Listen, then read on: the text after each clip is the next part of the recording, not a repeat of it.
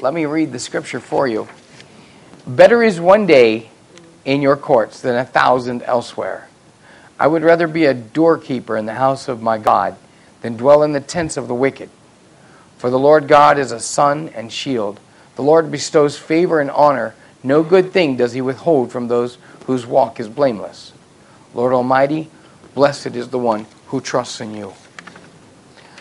Father, I thank you, Lord, for this day, and I praise you, Father, that we can be together in your house to worship and to praise you. Lord, that we can rejoice in the freedom that we have in Jesus Christ.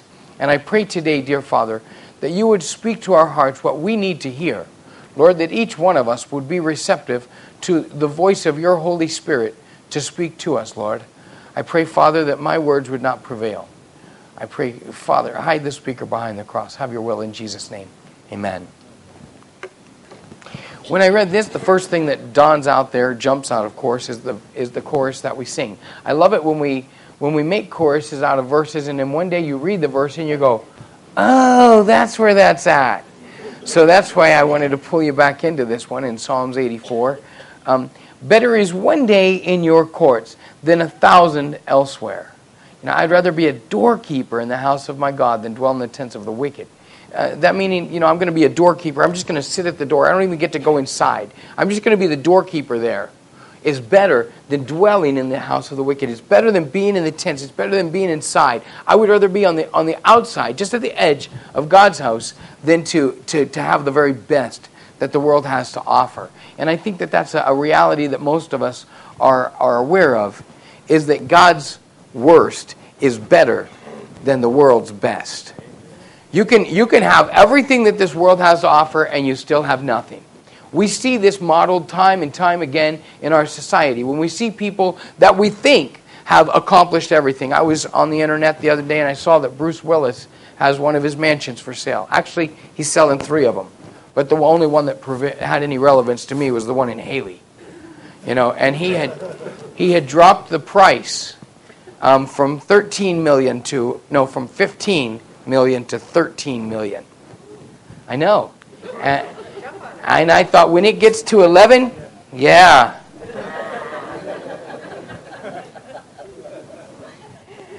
That's one of his houses. That was probably the cheaper of the ones that he was selling. He was also selling his Beverly Hills mansion as well as his New York mansion. And I thought, I couldn't afford those ones probably. The Haley one, yeah. I don't know, maybe a couple of us could go in together on that. I'm thinking the payments on that will probably come out around $11,000 a month. So maybe 3 of us would want to go together on that. I don't know. But, the funny thing is people can have that much money and be that unhappy, that we can watch people in our society who accomplish what we think is... You think of our movie stars, man, they are blessed. They live a charmed life. People throw money at them. They're popular like nobody's business and miserable in all their popularity and wealth. Why? Why? We were watching The Christmas Carol, and Scrooge talks to it's the Muppet one. That's our favorite. As Scrooge is talking to his nephew, and he says, you're poor enough, why are you happy? And he says, you're rich enough, why are you miserable? And I think that, why? Why can people accomplish so much, attain, after years and years of struggle, attain everything that they are looking to get, and then still be miserable in it? You know why? It's an easy answer. It's because you can't get enough of something you don't want. When you're looking to fill a hole and you're filling it with the wrong thing, it doesn't matter how much you put in there. We're called for fellowship with God, and we're looking for peace, and we're looking for joy. We're looking for contentment. And those things are not found in the world. So you can grab as much money as you want to, and it's not going to fill that peace hole. I'm not going to have peace, and I'm not going to have contentment by acquiring more wealth. As a matter of fact, the ironic thing about the scripture, it says, is that the poor man sleeps well, whether he eats little or much, but the rich man can't sleep for his wealth. When you have more, you're worried about losing it. The guy who doesn't have anything, he's not too super worried about losing it. I remember as a kid growing up, we never locked our doors.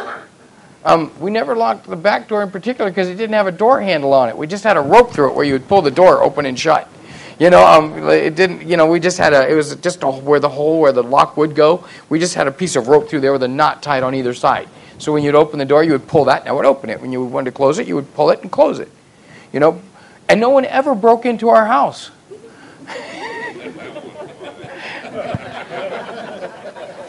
And we were never worried about anybody breaking into the house. It was never a concern for us. But once you acquire enough, you get wealth, you start locking the doors, putting on your security alarms. They don't have burglar alarms, but we have security alarms to protect all your stuff. And we become, actually, the ironic thing is we really should have insecurity alarms. Because we're doing these things because we become insecure. The world just doesn't have a lot to offer. It just doesn't have a lot to offer. And you can try and struggle to get the best the world has. And it still won't be enough. I heard a fella talking about this once, and I'm going to steal his illustration. He had a son. I had daughters. But his boys liked cereal. His kid liked cereal. I don't know if you ever have a kid that likes cereal. But when they like cereal, there's always a kind of cereal that they like, too. They never say, "Hey, Dad, I would like some granola." No, it's not. It's not. It's Dad, can I have some chocolate Cocoa Puffs? It's not the stuff that's ever any good for you. So they want if it's got anything in it besides sugar, it's a waste of time. Really, you go, "I want some cereal." You go, "You don't want cereal. Here's a bowl of sugar, some milk, and a spoon." You have at it. So the kid said, "Hey, Dad, can I have some cereal?" Kids always ask Dad too. They don't ask Mom. Mom would say no. Moms are more health conscientious. Dads are more relational. We go, "Here, yes, sweetheart. Here's your spoon." That's the dad's role in life. That's what we do. That's what we're marked for. So, "Dad, can I have some cereal?" Everybody else is eating their steak and potatoes or whatever they're eating for dinner, and he says, "Sure, you can have some cereal." Gives the kid some cereal. And kid sits down and eats cereal. The rest of the family eats whatever they're eating. Then, they decide to go to bed a little bit later. They eat, say, at 6 o'clock. They go to bed at 8 or 9. Everybody goes to bed. Except one little fella comes knocking on the door. "Dad, I'm hungry. Can I have some cereal?" So we tried that already, but all right, yeah, go. Here's some more cereal. Eat your cereal. So the kid scarfs down another bowl of cereal. First thing in the morning, everybody else is just starting to grog up. "Dad, can I have some cereal?" You see, I'm going to tell you a secret about cereal. This sugary kind of stuff, it's really not that filling. It doesn't sustain you. And you find yourself hungry very quickly when you're trying to be sustained on something of that nature. Is there, I don't know if there's any kind of a parallel there scripturally or spiritually. When we're trying to fill up on what this world has to offer, and we are hungry for the things of God, you will not be filled by this world. You'll find yourself hungry over and over again, constantly in a state of famine where you're miserable, discontent, and you're looking for something more. And the more you look in this world, the less you find it, the less content you'll ever become. Why? Because God's worst is better than this world's best. It's better. We went up and visited a friend who last week, I wasn't here for the funeral. We were doing a funeral up in Colville, and it was a friend of ours who came to the church here, Dave Rarick. His wife, his second wife, had passed away, and we went up there to do her service. And when I was visiting with Dave, and he said, should have been the worst time of my life, should have been the worst thing possible, but I just knew that the Lord was with us, and it was all okay. And so his wife, who was 45 years old when she died, after a 12-year struggle with cancer, he said, this was some of the best times, just the best times, even in the midst of these hard times. And that's how it is with God. That's how it is with the Lord. You're going to have hard times, folks. You're going to have them. You can go through them alone, or you go through them with God. When we're with Him, even the bad times can be good times. Even the worst losses, even the most difficult things you can go through, you can still say, you know what? I can recognize that the Lord's hand was with me, and I can see where I've grown through this difficult task. Better is one day in your courts than 1,000 elsewhere. The ironic thing is that in comparison to the time of our lives here on earth versus what we look forward to in eternity, we are not trading one day in God's house with 1,000 days here in the house of the wicked. Do you follow that? We are not abiding in the house of the wicked right now for one day to be in God's presence. We have got 1 day or 1 minute or 1 second compared to eternity in God's presence. Our lives are just a little blip. If we were to draw a line of eternity and it were to go from one wall to the other, your lifetime, my lifetime, would barely be recognizable on the scale. It would be so minute, so small. What we have at stake to lose here below by compromising, by not doing all of the things that the world has to offer. You've got so little to lose and so much at stake to gain. We're going to spend eternity with God. It's not better as 1 day in your house than 1,000 elsewhere. It's better as 1,000 days in your house than 1 day elsewhere. You know, the church gets this mixed up. Jesus says, I'm going to leave the 99 sheep and go find the one that's lost. Sometimes we have a tendency to hang on to the one sheep and not worry about the 99 that are lost. It's not that we got 1 day and exchanging it for 1,000 days of evil. You can do your 1 day of evil and you'll lose 1,000 days in God's presence. We've got a lot to look forward to. This world is passing by. It's just for a little while. For the Lord God is a sun and shield. The Lord bestows favor and honor. No good thing does he withhold from those whose walk is blameless. That blameless part is a little bit tricky. You know, to be blameless, to be faultless, to find yourself in a place where you are covered by the blood of Jesus Christ and in his fellowship. Some people, though, I think that we have a hard time because some people don't serve God. They serve Santa. You know, they get them mixed up. You know, they get confused on that. And when things don't go the way that they want to, they're out of fellowship with the Lord because they're in a position where they can't be blessed by God.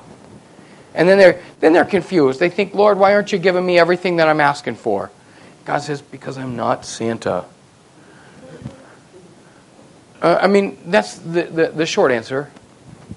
But sometimes we're just in a position emotionally where we are not blameless. We have to be blameless. When you already know that you're guilty, when you're walking around with a guilty conscience, when you have damaged your relationship with the Lord, you don't want to be in his presence. It's really hard for you to find his blessings. When you are walking in disobedience, you will not find God's blessings. It's not that they're not there. It's just you can't find them. And I use this illustration because Brianna's with me today. But my girls are both here, so it was kind of fun. When we took them to the prison yesterday, and so that was where it's a rite of passage at my house. When you turn 18, you go to prison. It's our version of Scared Straight. So I took them over there with me because Danielle just turned 18 this week, and so she got to go to prison for the first time. How exciting, huh? Yeah, now you guys are jealous. All right, you can talk to me. I used the illustration there. When Danielle was real little, she was maybe crawling. She was maybe 1. You know, I mean, she was real little. So Brianna is about 3 years older than her, so she was about 4. And I came home from somewhere. I don't know where I was at. I'd been out doing something holy. And I came home, and I was met at the door by my wife. And all you guys know Nancy. Oh, Lord have mercy. There is never a more peaceful person on the face of the planet. I have never met anybody, I think, really. And I this is just the truth. I've never seen anybody that I think reflects Jesus Christ any better than my wife. You guys are so lucky to have her. I mean, seriously. You know, you put up with me. I might be worth it or not. You got my wife. That is like, I'm not, you know, that's worth it in itself. She's amazing. But I come in from being out doing the work of the Lord, and I come walking in the door, and I am met by my wife, my rabid wife, which I do not encounter very often. I mean, it is like, she's frothing at the mouth, you know. And I'm like, holy cow, what is this, you know? I mean, I don't see this very often, you know. And she's just like, she is just on spin cycle. She's so angry. And I'm like, wow, you know, I called a Catholic priest. It's time for an exorcism. I don't know what to do here. This is, you know, and what's wrong? What's the matter? What's the matter? And she says, well, Brianna was playing, and Danielle, they were in the other room. I walk in. Brianna has an ink pen, and she stabbed her sister in the head with it.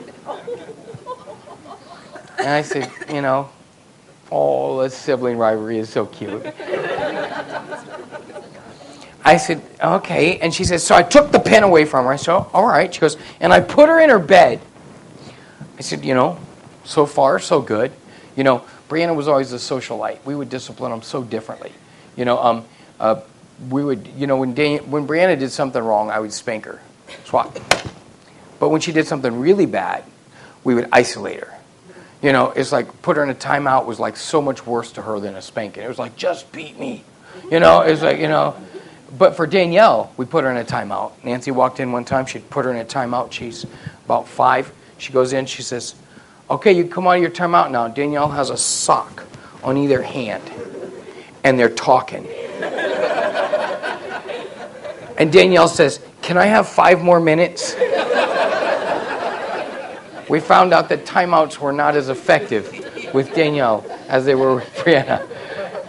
I always think about these guys who claim to be experts on raising kids. And I go, how can you be an expert? They're all individually different. I'm an expert now, but only on these 2. Your kids, you're on your own. I got no clues. I don't have any idea what to do with them. I don't know why we have them. It's temporary insanity. But anyway, she says, I put Brianna in there on her bed. I said, okay. She says, and then I walked in. Because Nancy was so amazing at giving our girls a little bit of cooling off time, then going back in to talk to them, and reasoning with them and talk out whatever was going on. So she put them in there. She said, so then I went back in to talk to her, and Brianna's more like her dad.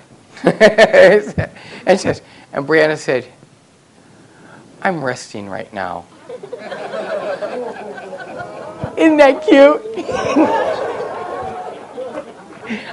She had just done this when I walked into the house. So I was helping Nancy process this. I said, okay, look, why don't you go sit down, watch some TV, drink some coffee. No, not coffee. Drink, have a glass of water, just sit down and rest for a little while. I'll take care of it, okay? So I went in to Brianna and I said, Brianna, and I don't know what I said at that point. I'm sure I lectured her a little bit, and I probably swatted her on the bottom too. I probably, and then I said, and Nancy was going somewhere, so I said, you're going to stay here with me. You don't get to go. So that was just like, for her, that was just like, oh, no. It's like the whole world had come to an end because there's always a party going on somewhere when you're a kid. You're convinced that anytime you're isolated from that your parents have just gone to the best thing ever. So I don't know where she went. She may have gone to the gas station to fill up the car with gas. It didn't matter what she was doing. Brianna was not going to go. And so she was convinced that was the most fun in the universe that she was not going to get to. And so she was so mad at me, so angry then because she didn't get to go. And she said, Dad? I said, yeah, baby. And she says, I love Mom this much. And I said, yeah? She goes, I love you this much.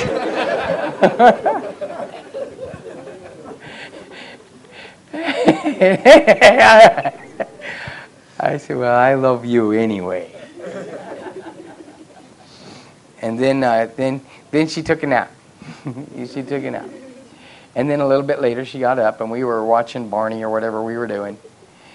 And she said, Dad? I said, yeah. She goes, and I don't know exactly. She goes, I love Mom this much. I said, yeah. She goes, and I love you this much too. I said, thanks, baby. And she says, Dad? I said, yeah. She said, I'm never going to say I love you this much again. And she never has, But the funny thing was, at that point when she's telling me I love you this much, I knew she was angry. I knew she was upset. I knew where her feelings had taken her at that particular moment. But I also knew that was a little person that I would give my life for in a moment. Without any reservations, I knew that I loved her more than she could ever conceptualize. And that my love for her was not contingent upon her feelings at that particular moment. But that my love for her so far transcended that she couldn't understand it because in truth I couldn't understand it myself. I can't even embrace how much I love my children. So for me to express it or expect them to have that identity would be impossible. So whether she feels like she loves me or not, it's irrelevant. It's irrelevant. It means nothing at all to me because I love them completely unconditionally. And when they don't feel like they're in that position, it does not matter. Not to me, but it does matter to them. It does matter to them because at that moment, even in spite of the fact that I love her more than life, she was in a place where she couldn't receive that. Do you follow that? God's love for us is so vast and so great, and it never wavers. If you put yourself into hell, if you completely reject God, and you make this world a living nightmare for yourself, God will still love you. If you reject everything about your life that He has designed for you, if you reject every premise that God has for you, it does not matter. He will still love you. But you will not be in a place where you can receive that love. You will not be in a condition to be receptive to what God has for you. And that's the tragedy that we seek to avoid. And that's the reason that we seek Him with our hearts. That's the reason that we can profess, well, if we know that love, if we know that forgiveness, that God's blessings are ours, no good thing does He withhold from those whose walk is blameless. I want to give you a challenge, my friends, to a life of holiness today. I want to give you a challenge to seek the Lord with all your heart, to seek those things that have merit and worth. You know, I was thinking of New Year's resolutions this year, and New Year's resolutions are always tough. Because New Year's resolutions are usually based on less. I'm going to eat less, drink less, smoke less. I don't know what you're going to do, but you're probably going to do less of it. That's your resolve, is to do less. But the truth of the matter is, we were designed for more. We were designed to have more of God's blessings, not less. The problem is we keep asking for cereal instead of the good stuff. You know, I get hungry at night. I never go, wow, I really could go for some broccoli. Within myself, man, it's Lay's potato chips and no one can eat just one. You're going to go for whatever sometimes is the worst. You know, in our natural state, who we are in ourselves, we do the same thing. You go, well, I can't rest. I can't go to sleep. I think I'll just sit down and pray or read the scripture for a while. No, you're going to go watch some stupid television show or get on the internet and look at something dumb. When there were so many more productive things. But if we do those things that God has called us to, you know, you can't take stuff out of your life that doesn't belong there. The stuff that doesn't belong in your life, and I love this illustration for all of us because you've all seen them. The stuff that doesn't belong in our lives are like goat heads. That's the evil stuff in our lives. They're like goat heads. They have a 7-year incubation period. You know, it's the funniest thing. I could take a tomato plant, plant it in my backyard, put fertilizer on it, water it every day, and it dies. I take a goat head. You lay that in the driveway. You pound on it with a hammer. You know, and then you burn it with a blowtorch, and it grows. Those things are horrible. They're horrible. I don't know why God made those. I tell you what, there's a question. But I know that how you get rid of them. Only thing you can do with a goat head to really get rid of them effectively, choke them out. Choke them out. You know what? The best thing we have in our we could go through putting out pesticides trying to kill them. A healthy lawn chokes out the goat heads. Do you follow that? In our lives, this year with your New Year's resolutions, I don't want you to have less. I want you to have more. More of everything. More of whatever it is. But pick the more that's the good stuff. Eat your cereal, but eat your broccoli first. Once you eat enough broccoli, you won't want the cereal. You follow that? Once you're reading the Bible and you're seeking God and you're really trying to get close to the Lord, you're not going to want those things that are a distraction to you. You're going to choke them out of your life because you're going to say, you know what, I can live without that. I can do without that thing that doesn't benefit me at all, especially when I've got something over here that's so much more beneficial. The things that I enjoy so much more. So my challenge to you, my friends, today is to seek God's will, to seek His presence, to seek His courts rather than these thousands elsewhere. Don't worry about the elsewhere. You just focus on the seeking His courts, His temple. Let's pray. Lord, we are your people, and this is your sanctuary. Set aside, dear Father, to worship and to praise you. I pray, dear Lord, that you would help us, God, to allow you, through the power and the presence of your Holy Spirit, to remove those things from our lives that don't need to be there. But God, I pray that you would help us to be conscientious of doing those things that benefit us the most spiritually and allow us to walk in harmony and under your blessings with you. I thank you, Father, for your praises. I thank you, Lord, for your blessings. I thank you, dear God, for your grace and your mercy. And we praise you, Lord, for this day that you've given us. In Jesus' name, amen.